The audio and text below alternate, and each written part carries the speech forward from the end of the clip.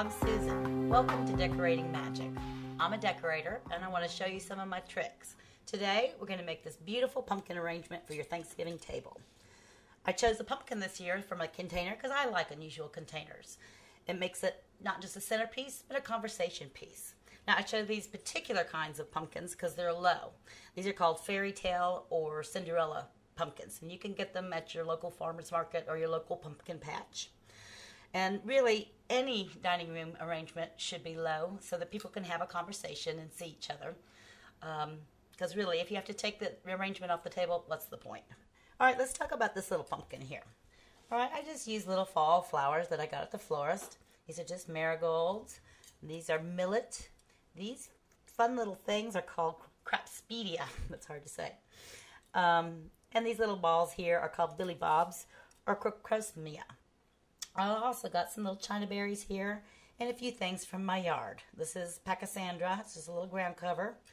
And this pretty little white flower here is called Japanese anemone. Every time I make an arrangement, I go through my yard first and see what I already have. The Japanese anemone I've used before, and frankly, sometimes it works and sometimes it doesn't. But I've got plenty, so if it starts to wilt, I'll just go snatch some more. This fun little vine is called Jackson vine. The Latin name is Smilax. And again, this is from my yard. And the thing that's great about this is that it doesn't wilt. The leaves don't curl up for several days. And it looks nice just underneath things. You can put it in it too, but it doesn't bend well. So it makes a nice little cushion. Now this pumpkin, I've already carved out. You can see. It wasn't any harder than any pumpkin to carve out. This is the wet foam we're going to use inside our pumpkin. There's two different kinds of foam, dry foam and wet foam. The dry foam is for artificial flowers, and the wet foam, of course, is for fresh. Now, it needs to soak for at least 30 minutes in the sink so that it's nice and wet. We may be using some other things like a floral wire, and this is just a little floral pick. It's just a little wooden pick with some wire on it that you can wrap around a delicate stem so you can stick it in. And one thing to remember, when you get home from the store with your flowers, get them in water right away. Use these little packets of floral preservative. They'll give you that at the florist. And another thing that's important is that you need to make a maintenance cut under the water. And just put the stems of the flowers in the sink of water and cut them. And you're just cutting the end off. You're just making it so that the flowers are drinking up the water. Now, let's look at the flowers I've selected for our pumpkin today. This beautiful stuff is called Coxcomb. This is called Celosia. These are Freesia, and these are Dahlias. I'm also using these berries called China berry, and these fun little billy bobs that are called Crocosmia, and there's some more of the Crapspedia. And this stuff is called hanging Amaranthus, and it's very important in our arrangement today. It's because it helps keep it low. It's doing the same thing as the millet did on my first pumpkin. All right, let's put the foam in the pumpkin. I usually just kind of hold it up and kind of see about where it needs to be. And this stuff cuts very easily. Now I'm just going to jam it down in there. I might need to trim a little more.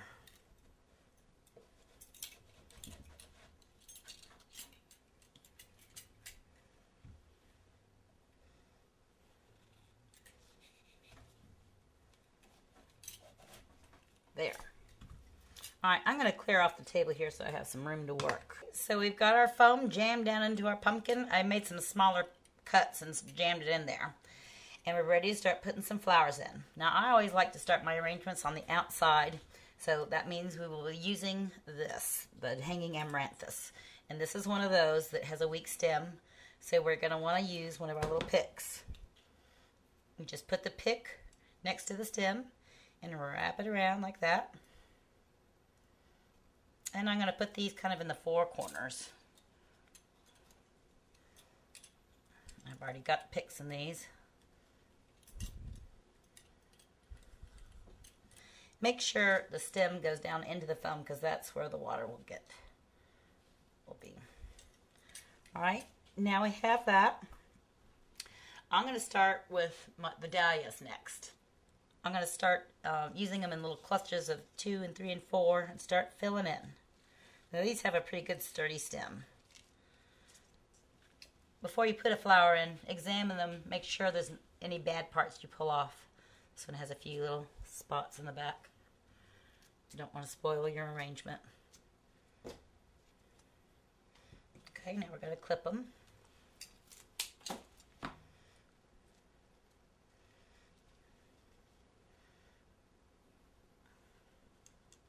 I think I need to make them a little bit shorter because I want them to be down low.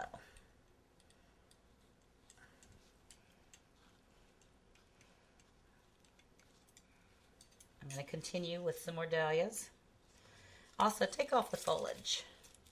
We'll use other foliage. Most plants are either good for their foliage or for their bloom, but not usually both.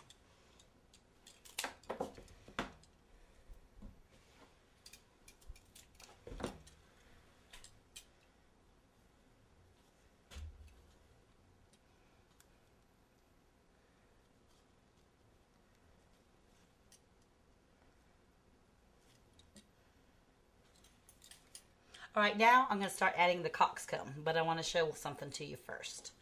This one was a little bit bent, so I just took an ordinary cooking skewer and some of our floral wire and tapped it around. That way I didn't lose one of my big flowers. But I'm going to need to chop it with a good pair of clippers. Alright, here comes the coxcomb.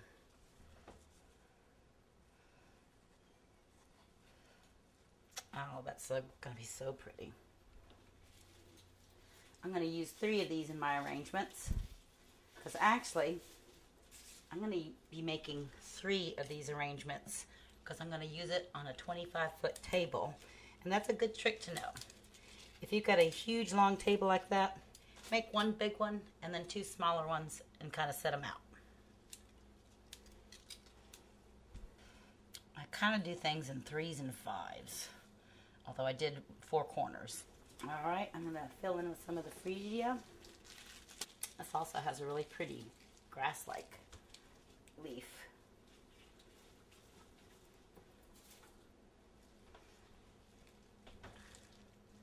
And I love the little buds.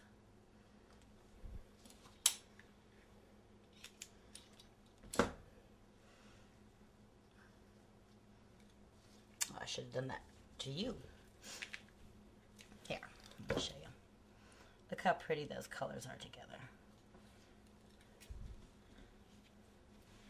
And again, I'm just sort of spreading it around the pumpkin a little bit. Because the other thing to know about a centerpiece is that you see it from all angles. I hate to waste little things like this, so when I'm making an arrangement, I always keep other little vases around and make little tiny arrangements that you could then sit on your buffet or just around the house, in the bathroom. There's always leftover flowers. I'm going to put 1 more of these in here, and then I think I'm going to start putting in some of my greenery, filling in some of the holes. This is Pachysandra. It's from my yard. It's a ground cover. It's very common, and it does well in a floral arrangement. Our goal is to cover up all of that foam. So, but because flowers are so expensive, I use as much free stuff as possible. And at the end, I'll go around with some moss and just kind of fill in any places that I've missed. That way it'll look nice and full.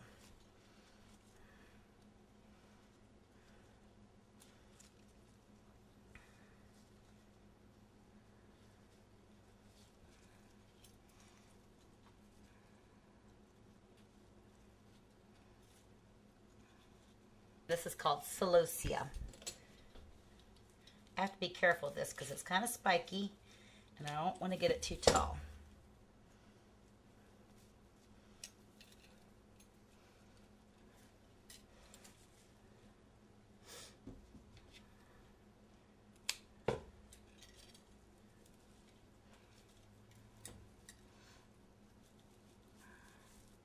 So let me give it a spin so you can see what it's looking like on all the sides. It's looking good, but we still need some more stuff. Okay, I'm going to use some of my Jackson Vine to place down in the middle here. Cover things up a little bit. Just give it a nice little greenery. And then I'm going to start putting in some of my China berry. That has a good, strong, sturdy stem, so That just goes right in.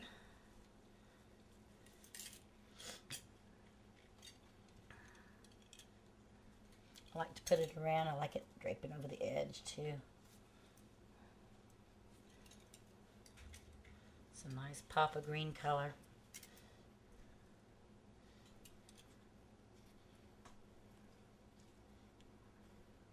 I need to trim that one.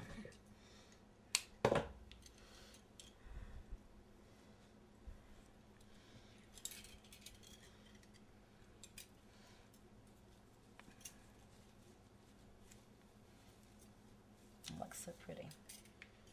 Now I don't have very much of that Crapspedia left, so I'm just going to use one because I've got two other arrangements to make.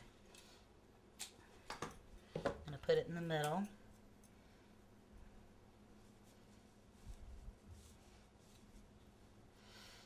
I'm going to pull that off. That one looks like it's a little bit gone. Alright, I'm going to turn this around and start seeing where else I need to fill in.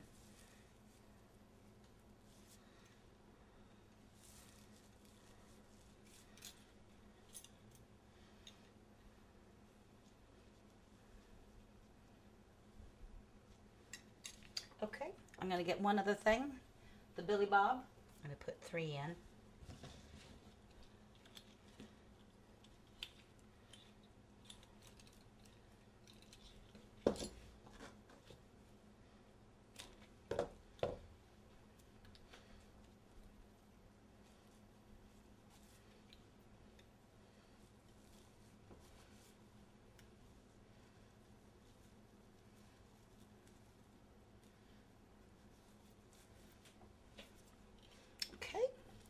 And now I am going to fill in with a few more dahlias, and then I'm going to put in some moss to fill up all the little gaps. Alright, now I've got the flowers pretty well covered, and I'm going to go back with this preserved moss. You can buy this at the craft store. Just going to tear little pieces of it and stick it in wherever you see the green foam. Let's see. We look pretty good over there. Oh, here we go. I need it right here.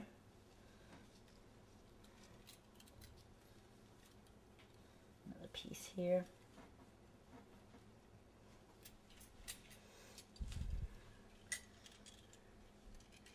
So I'm really just kind of going around the edges.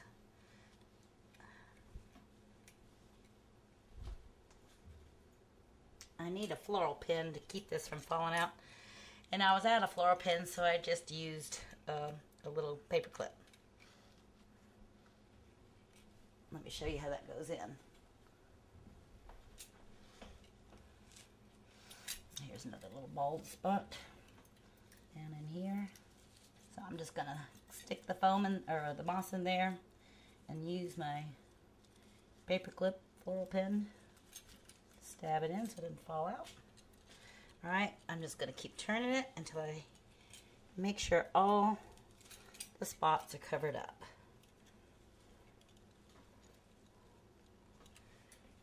That's our flower arrangement. I hope you've enjoyed it.